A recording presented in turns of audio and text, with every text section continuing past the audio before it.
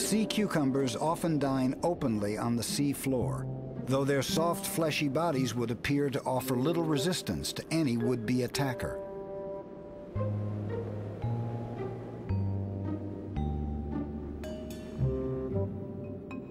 So how do they defend themselves? The truth is, they have few predators. Some simply taste bad.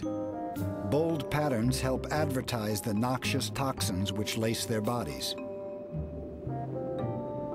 Unlike urchins, sea cucumbers have no pointy quills to protect them, just fleshy knobs that cover their skin.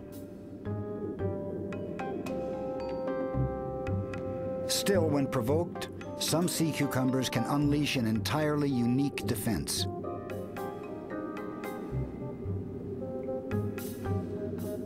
Until it was disturbed, this weapon was actually part of the sea cucumber's breathing apparatus.